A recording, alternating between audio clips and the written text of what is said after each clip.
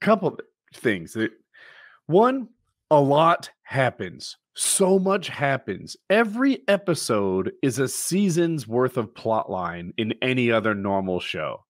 And even for me, who fusses when like you watch 60 minutes of a show and nothing's been advanced, it's like, this is a lot. This is a lot. Like these guys, he pines for her, they get together, then they break up. That is like 2 years of New Girl, and it's 15 minutes of Euphoria. It could be too much. But you jogged my memory. There was a fight scene. This dude's mad at that dude. He decides to fight him. He wins outrageously.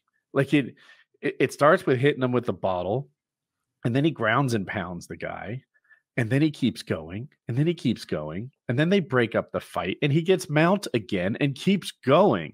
And I'm like, is this permanent, irrecoverable, irreversible damage he's got? This isn't like any high school fight I've ever seen. He beats the dickens out of this guy.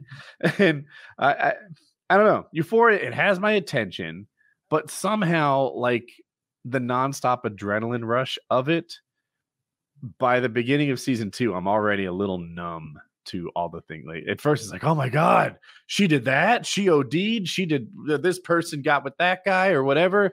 You know, that woman's not wasn't always a woman, you know, like, and these shocks happen. Then after a while, nothing's shocking. Mm-hmm. Is it show, though. What's the age this is aimed at? Because you said it's like for underage. Sure. Yeah, it is clearly the adultest of shows.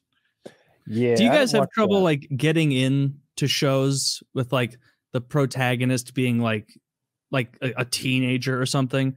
Like, unless it's a fantasy world like Harry Potter or Frodo or something, and there's some magicry that immediately puts them on the same level.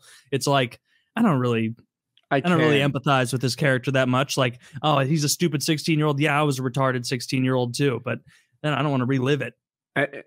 This show is hooking me a little better than most, but sometimes what happens is like all right, there's an apocalypse and now all the adults are dead and this crafty band of teenagers is going to try and survive.